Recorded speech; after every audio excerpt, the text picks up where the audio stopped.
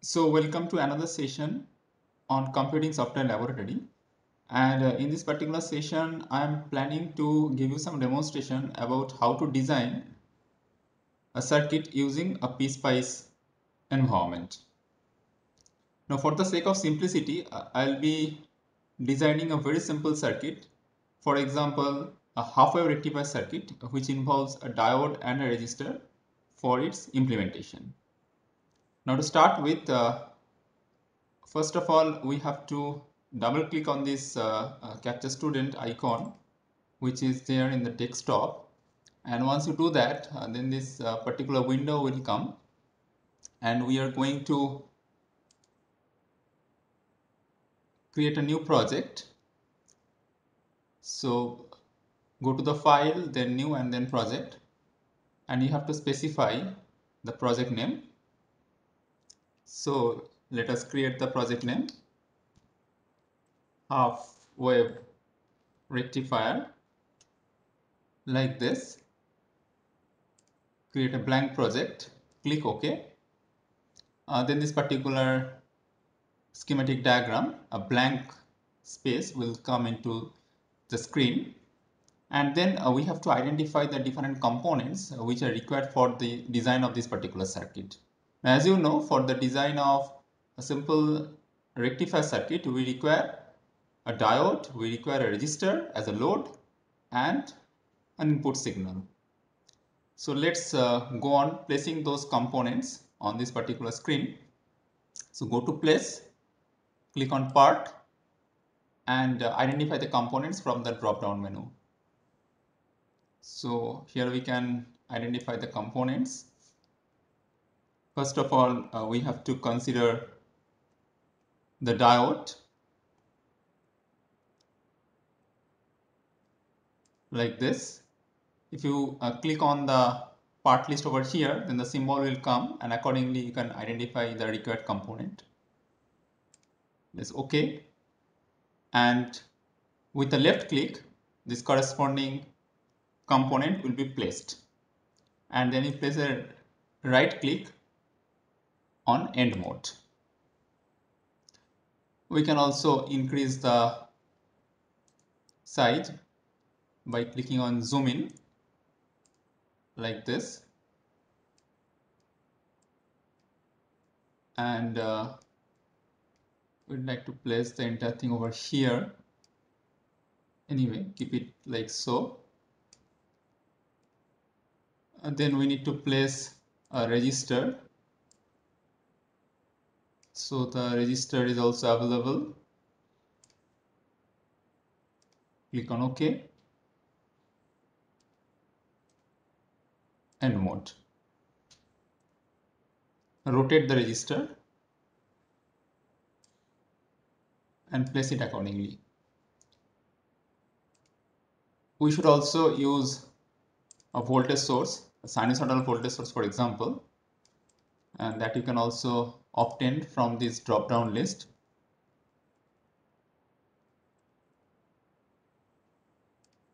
Like this, and place it over here, end mode.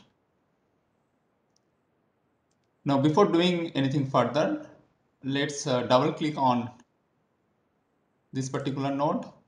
It says it's node number 1, and this node is node number 2 for the diode. Similarly, for the resistor, this is node number 2, and this one is node number 1. So we have to remember this node number for the visualization of the node voltages. Now we have already placed those three distinct components. Now our job is to connect those components through wire. So go to place, click on wire, and connect the components accordingly, like so.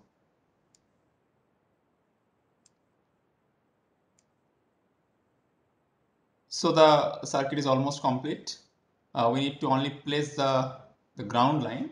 So that can be obtained over here. You have a ground. You can place the ground. And once you do that, you have to specify that the potential at this particular node is equal to 0.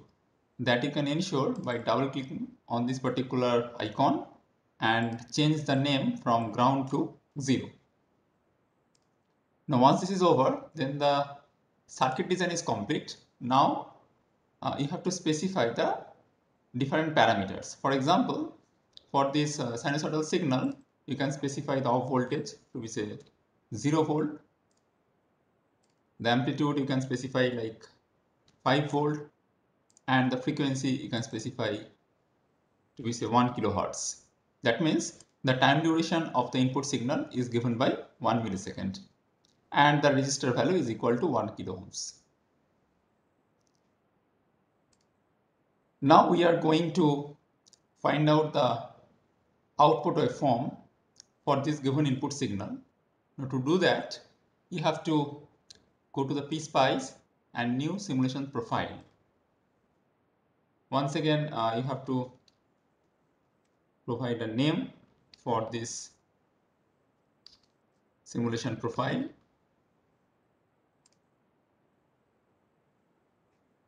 Then this particular dialog box will come into place, which is nothing but the simulation settings for this half wave rectifier.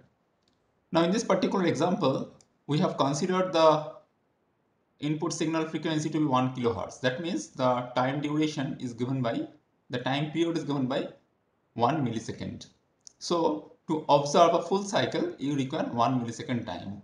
And here the run time is specified to be 100 or 1000 nanoseconds. So we have to reduce the corresponding, let me put it like say 10 millisecond over here as runtime, and let's put the maximum step size to be say 0.01 millisecond, so that we can observe 10 complete cycles after we simulate this entire design. Click on apply, click on OK. Once this is over, then you click on this particular icon, which is the run icon for the simulation, and then this black screen will come, and on this particular black screen you can place the different voltages. You can observe the corresponding variation just by clicking on the add trace. So here you can see that the current through the diode D1, current through the resistor R1, and the voltage of the diode at node number 1, node number 2, voltage of the resistor R1 at node number 1, node number 2. So everything has been specified, and accordingly you have to select those different variables. Now if I go back to this particular circuit, you know that this particular node is equal to the node 1. So first of all, we would like to visualize the potential at this particular node, which you know to be 0 volt. So that you can do just by clicking on VR1 colon 1 and OK. Then this particular flat line will come, which is nothing but the ground potential. And you know the input signal is obtained over here, which is having a variation from plus 5 volt to minus 5 volt with a frequency of 1 kilohertz. That means a time duration of 1 millisecond. That you can also watch by clicking on voltage of V1 colon plus. So this is the input waveform that we have observed over here. And in order to observe the output waveform, once again go to the add trace, and this time you have to observe the voltage at the node number 2 of the resistance R1. So if you click on this, then this is coming. Now in order to increase the visibility, let me just change the color of this waveform from blue to yellow, and it looks something like that. So the green curve, what we have initially drawn, is the ground line, and the red graph is the input signal, which is having a fluctuation from 0 to plus 5 volt and plus 5 volt to 0 and 0 to minus 5 volt, like so. And then this yellow curve is the output waveform, and which is nothing but the half-wave rectified version of the input sinusoidal signal. Another thing which you can notice over here is that the peak amplitude of the input signal is given by 5 volt and the peak amplitude of the output signal is given by around 4.3 volt, close to 4.3 volt. So there is a drop of around 0.7 volt, which is nothing but the diode drop, because the diode what we have used over here is not the ideal one, rather it's a practical diode with a variation, or we can also consider that the cut-in voltage of the diode is given by 0.6 to 0.7 volt. So you can clearly observe the difference between the input peak and the output peak.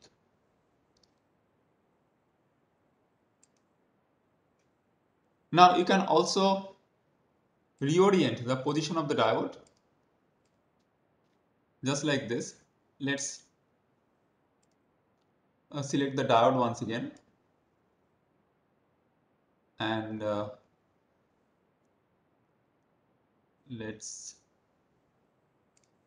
pick the diode like so, end mode, and do it like so.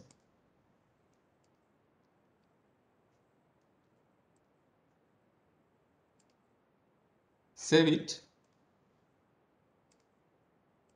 and then go on the PSPICE, the simulation profile being the same. So let's edit the simulation profile. Let it be, this time let it be 5 millisecond. Let's reduce the runtime to certain extent, and once this is over, then you click on the run PSPICE. There is no error found, and now once again we can identify the voltage at the different nodes like so. This is the ground potential. Then let's have a look at the input signal, which is something like that. Now this time we have reduced the time span from 10 millisecond to 5 milliseconds. So we have 5 complete cycles of the input signal, and in order to obtain the output, we can click on VR1:2, which is nothing but the voltage at the node 2 of the resistor R1, and if you click on that, then it will give you this type of waveform, and which is quite obvious because we have flipped the position of the diode, and accordingly the negative cycles are available at the output while the positive cycles are completely clipped off. So it is also a half-wave rectifier where the negative cycles or negative half cycles are available at the output while the positive half cycles are suppressed. So using this particular platform, you can design different types of circuits involving diodes, transistors, and you can also design the different types of digital circuits. The basic idea is the same. You have to identify the components, place them accordingly, and provide the corresponding parameters. And once the design is complete, then you go for the simulation and observe the different input and the output patterns. Now hopefully this particular session will help you in understanding how we can build different circuits using this PSPICE model, and accordingly we can also visualize the corresponding input and the output patterns. Now with this, I would like to conclude this session.